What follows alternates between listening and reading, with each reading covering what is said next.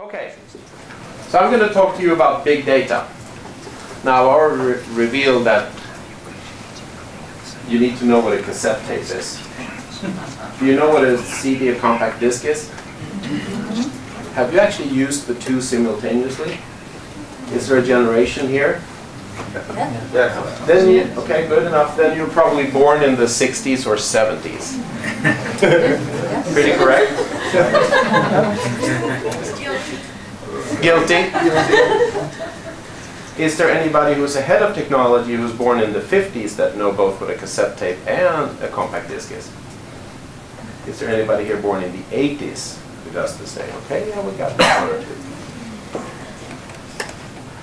You see, one of the things when we talk about technology evolution is that we often mistake a clear view for a short distance.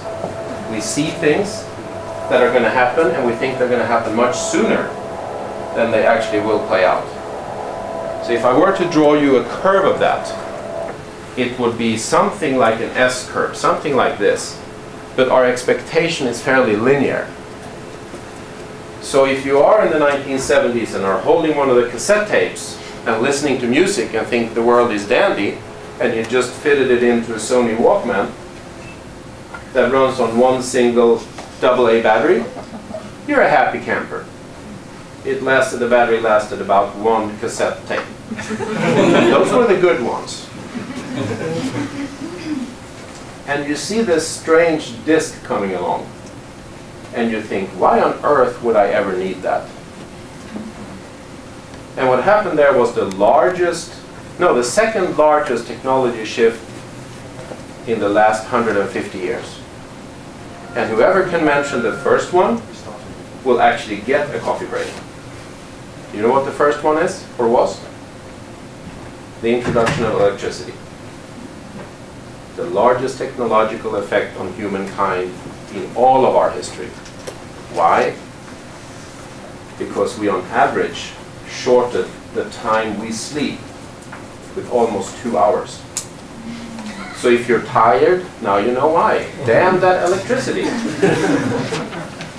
So what happens when the world moved from analog to digital is exactly that. The industry mistook the clear view that we were going to go digital for a short distance. And there were two companies on the planet that actually held on to it and managed the transition. Philips and Sony. So, why am I telling this story? Well, what happens with technology is exactly this. It takes about 30 years for technology to make it as an overnight success. And we are in one of those fluxes right now, and that's what I'm going to be talking about. I will basically talk about three things today. I've started with never mistake a clear view for a short distance. I will talk about two waves of evolution today and why we're talking about big data and why that is completely uninteresting. And then I will actually end up not talking about stuff, but actually showing you what big data does today. And I know some of you will be impressed because you know what's behind it. Some of you will not be impressed because you think this is what we should have had a long time ago. So you are both mistaking a clear view for a short distance. Anyway, is this an afternoon sort of? Does this sound okay to you? Okay. So let's go. This is actually what the graph looks like when you have PowerPoint presentation. You know, overestimation, expectation, diffusion of technology, underestimation, and then you know what happens. There they are. Invented in 1962, released in 1964, death in 1992. Invented in 1979, released in 1982, and boom in 1992. And the larger shift underneath is from analog to digital. So we are living in this digital world, whether you like it or not. And we are living in it so well that we produce so much data that is coming literally out of our ears. Some of it useful, some of it not so useful. So let's talk about the definition of big data. And this is, you know, thank God for Wikipedia. Big data is a broad term for data sets so large or complex that traditional data processing applications are inadequate. When we talk about big data today, we talk about 80% of it being unstructured, which means text, videos, somebody recording when I'm speaking, and the other 20% are RDBMS data, which is relationship database type of data, which is structured things. They're nice and dandy, and we've had them for a long time.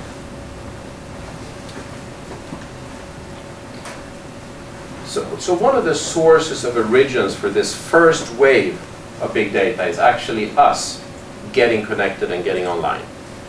Sharing God knows what, from what I ate yesterday to what I'm doing in the toilet today to what I'm thinking about tomorrow. There's no end to the expression in social media, which I'm sure you have experienced.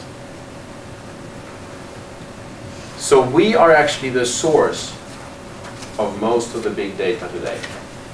Sorry to say. And it is not, it doesn't look like it's decreasing, it looks like it's increasing. This is the device we use. This is a sort of a historical view of a telephone that goes into a smartphone. So which is basically packing a very powerful computer connected in the palm of our hands. This was science fiction in the 70s and 80s. And I mean real science fiction. You will have Star Trek where they flip open the talkie thingy device and we think, wow. And you take a look at us today and we don't say wow, we say like, well, this, you know, we're trying to find ways to get away from it.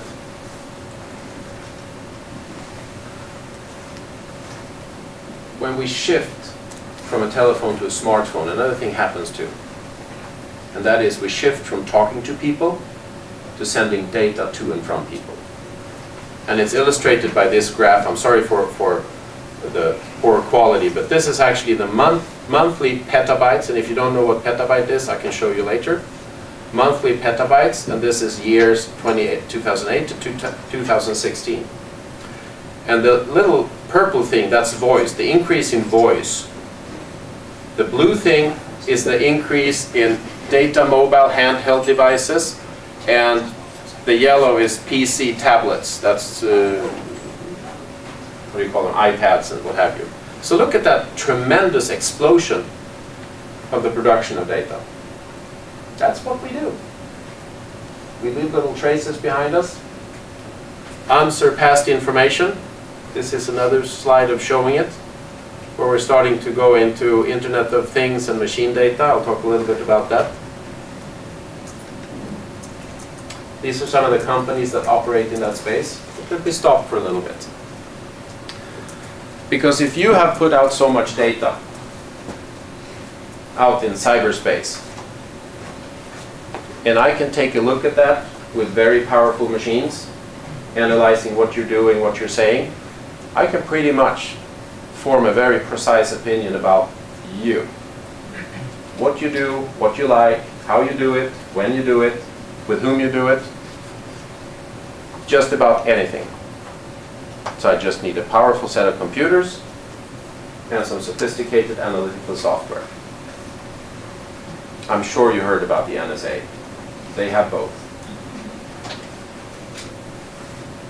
But they don't use it the way you think they do. They're very little interested in just you. The other thing that happens is that as this data gets produced, we are starting to look at things a different way. We're starting to use things a different way.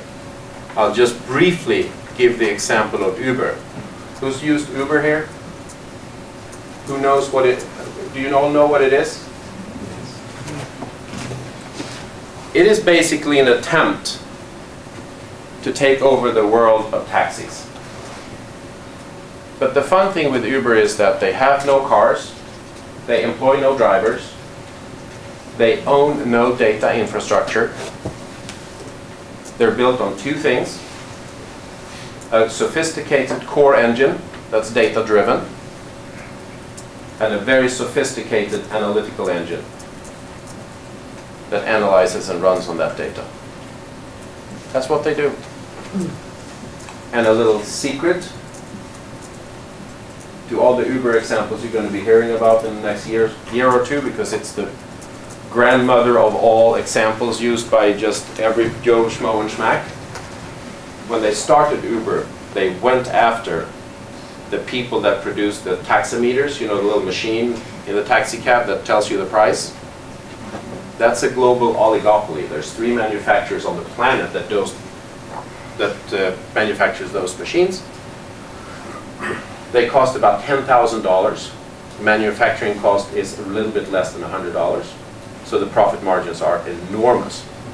That's what they went after when Uber started, a software version of that, which they give away for free, by the way. Those types of business models or business examples can only be used if you have some sort of sophisticated analytics together with your data-driven core. You can't do it. It is impossible. So it's all fine and dandy up until now. We're on social media, we're producing all these great amounts of data, we're doing all those things. It's basically machines talking to us. And we are taking over a lot of work that was previously done by bank tellers or who have you. How many of you pay your bills through your smartphone? It's a good chunk of you. You're basically doing the work for free for the bank, and they keep charging you. And I'm saying that a little bit cynical, because this is fixing to go away with the banks too. And I'll get back to that, where actually technology now starts to allow us to cut things off. A perfectly good example is Elon Musk's launch a couple of weeks ago with a battery-powered house. Did you miss that? You're environmental people, aren't you? You should pay attention to that. Good. Because what happens is that they are actually, by default, cutting the power cable to the energy companies. Most places on the planet is self-sufficient solar power charging the batteries, consumed during the evening and the night, recharged the next day, and there you go. So, in a world where the value chain gets scrambled, it's now things are cut off, literally cut off. These are one of those technologies. You remember I talked about the S-curve, that we're in one of those fluxes? This is the new entrant, the Internet of Things, which is actually machines talking to machines before they talk to us. Now that might sound simple, but this will have a profound effect on an organization like SEI.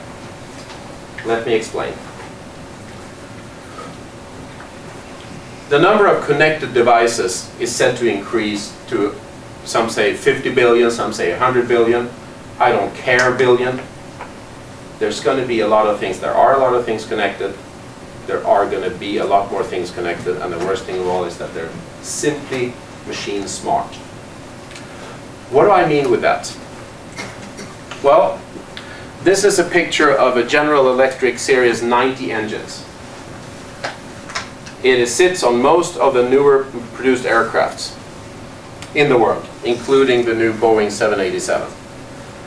This is virtually a computer machine because it sends sensor data from everything that goes on in this machine, including the air around it, to the aircraft, and then some of the data is passed on to the ground, analyzed with a bunch of other GE19 engines flying around the world.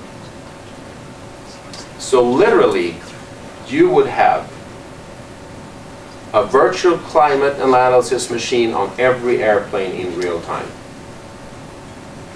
This is what I mean, that somebody could actually tap into this data, probably get it for free from General Electric, because what do General Electric care about climate data? You will get temperature, you will get air density, you will get what quality of the air, how much things are in the air, how much of those little nuclei, everything. You have no idea. There's about 110 different measures on air coming into a jet engine. And then you can pretty much calculate what comes out the back. So you start networking those together, and you will have a virtual, real-time, any time of the day machine that can analyze and portray data for you.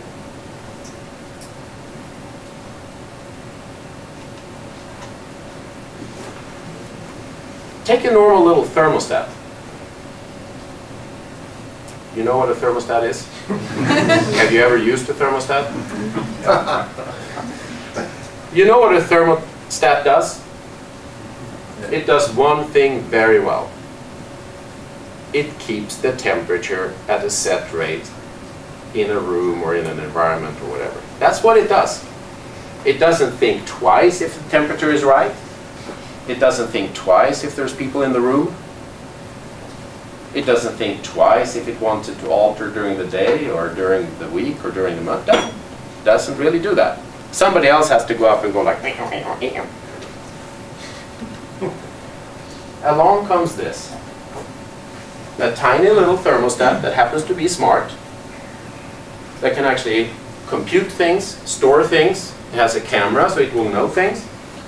So when you walk into the room, it will actually know that you are you eventually. I'll come back to that. It keeps track on what temperature you want, what time of day. You want a little warmer in the morning, cooler in the afternoon. And it stores that and remembers that.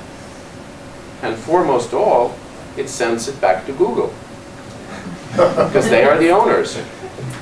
So you'll wonder, why on earth would they buy a little thermostat company for $3.2 billion US? The little thing cost about $11 to manufacture. It retails for about $300. And it's selling like crazy. Because Google wants the data. Because by harvesting that data, they literally will be the predictor of energy consumption on the planet.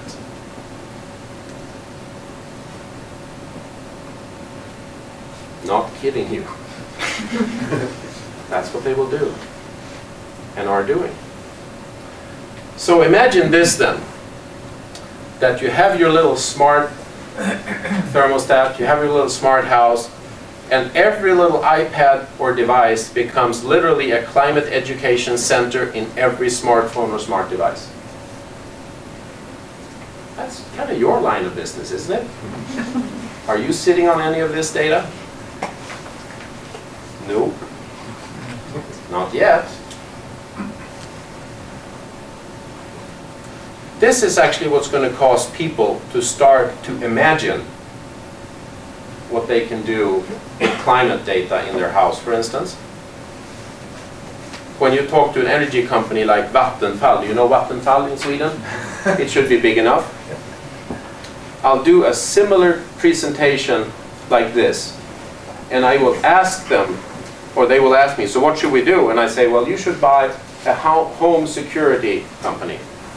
And they go, what? I said, you should buy a home security company.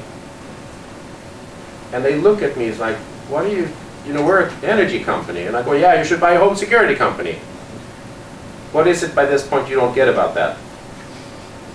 And they go, we don't understand. Well, let me ask you simply, do you have a device like this that runs on my iPhone or iPad or whatever that allows me to look into my house and control the temperature? And they go, no, yes, we have one you can buy. No. I said, do you have one for free? And somebody said, yeah, we do for the first year. No, I said, do you have one for free as long as I live and own? And they go, no, we don't. And I said, well, then you can consider yourself disintermediated. Somebody's going to steal that space from you, and it's easier for the one who has this already to backward integrate into your energy business and tell you what to do. That's what happens.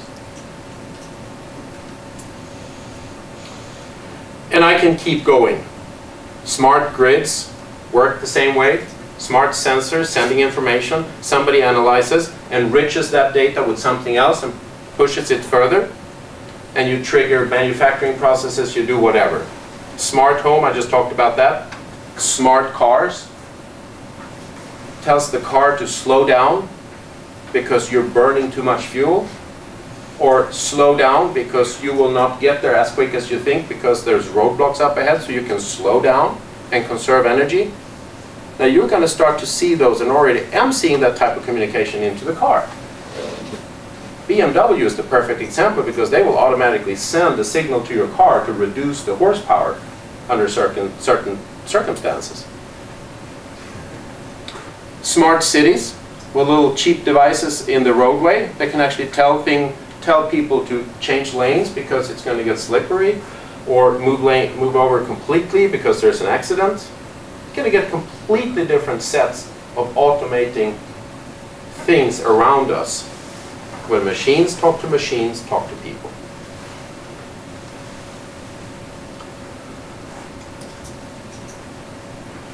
I wasn't going to show this, but I have to, because the technology that is coming around the corner so quickly, that is replacing sensors, are cameras, because cameras are the one technology now that evolves the most.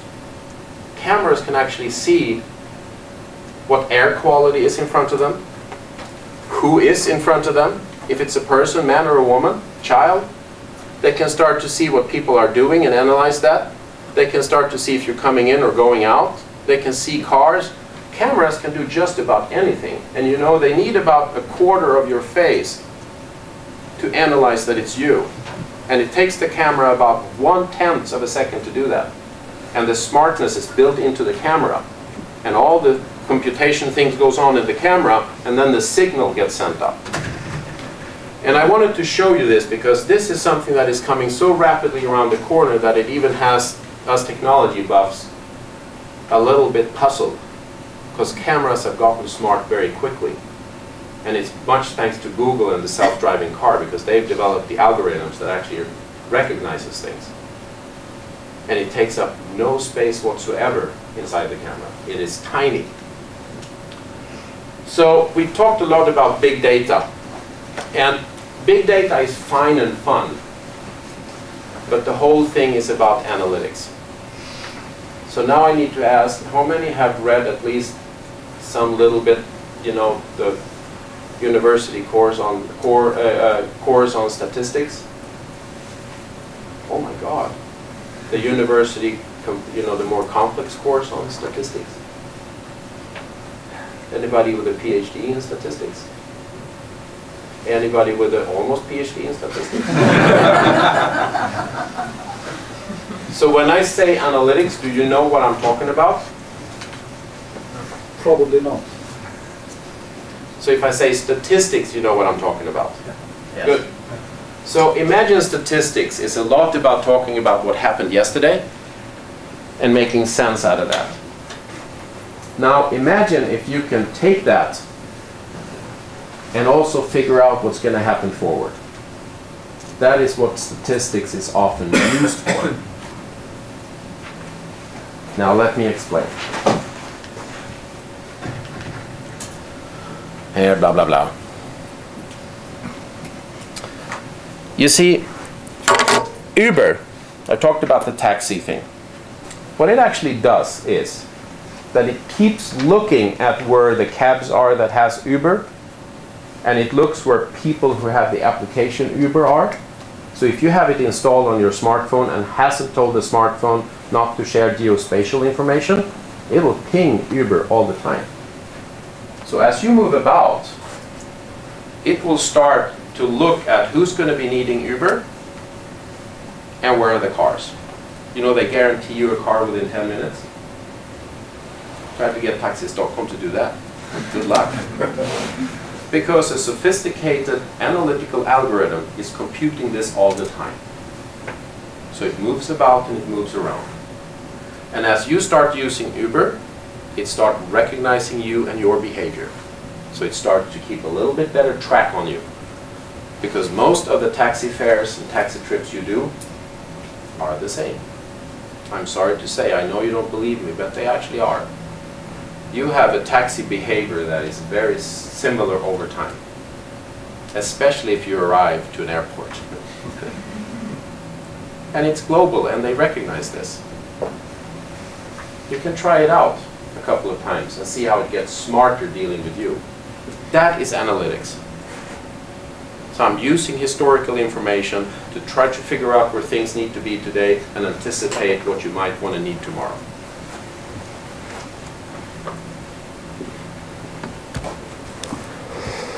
So, instead of talking about what this looks like, I want to do a demo for you. And now bear with me because all the technology gizmos we've had. And hopefully this will be fix the connection problem. Yeah, let's go there. Let's go here. See, what I am going to do now is that I've done a very simple thing. And that is that, you know the WTO, the World Trade Organization, how they gather data from all the trade that goes on in the world? Up until about 3 years ago, there was no way you could analyze that data without loading it in increments, building funky cubes. Cubes is a way of doing analysis if you don't have enough data power. You had to have IT involved, you had to program things, and so forth. What's happened in the last few years is that technology, the development of technology with Moore's law, that you get twice the computing power tomorrow than you got yesterday, and new infrastructures has allowed us to take large amounts of data, shove them into a memory, and run queries to it really, really quickly. Structured and unstructured data, it doesn't really matter. And what that allows us to do is, for instance here, this is world trade data from 1988 to 2013, updated now in January of 2015. This is 300 million rows of data, with most of the trade data you can find in and out of a country. Now, take a look at this, because what I'm doing now in real time is that I'm loading all this data up into memory, and I'm running an analytical engine on it. And I'm looking here at the top importers of all regions, the volume of money for that, and what the top 5 commodities are. So the top 5 commodities imported into any country are minerals, fuels, oils, distillation products. Second one is electrical equipment. Third one is nuclear, reactors, boilers, machinery, etc. I would say the world runs on energy. I can look at the top exporters in the same way. 300 million rows of data pushed into memory, analyzed, and there we go.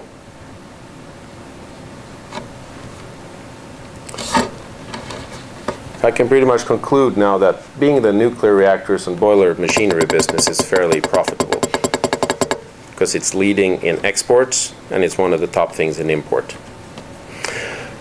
So this is actually what it looks like. This is about the simplest big data example you can run today. This was impossible to do 3 years ago.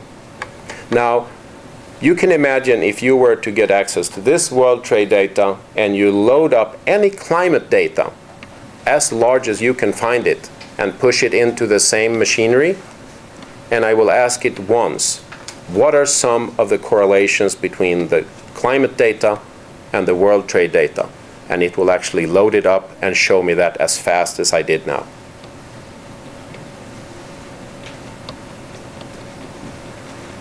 And I don't know the last time that the climate data was updated in the world, but you have to prepare yourself for that being updated every minute of every hour of every day of every year. That's how fast this is going to go. And it's not a question if somebody will do it, it's a question of when somebody will do it, unless it's already done. Now, I think you are in that business. So let me show you something fun, and I'll end with that. You know how countries lie? I'm sure they don't do that when reporting climate stuff. But they certainly do it when they report import and export. So what I've done now is I've actually asked the computer to tell me what are the discrepancies between what imports are said.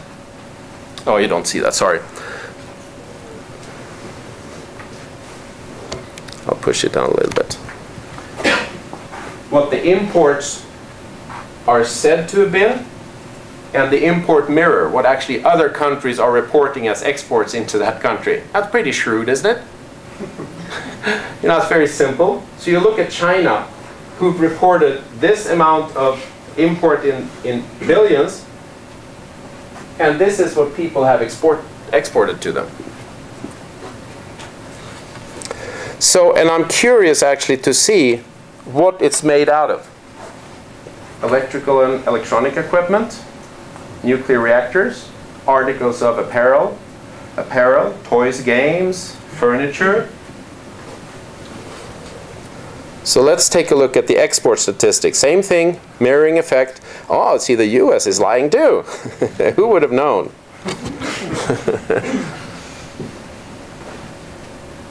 That's what they're exporting the most of, or getting the most money out of.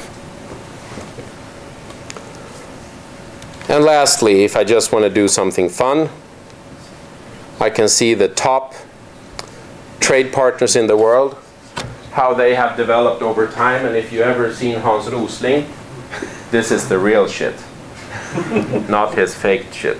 And I can pretty much say that China with a trade deficit is counterpart with the US with a trade surplus.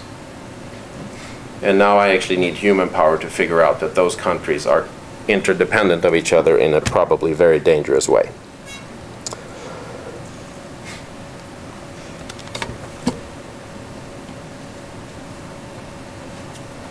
This is what the database looks like if I were to pull it up. This is all the data. I can pick out just about any country and ask it any trade question you can possibly imagine. And I'll actually end with that. Thank you very much. Thanks a lot.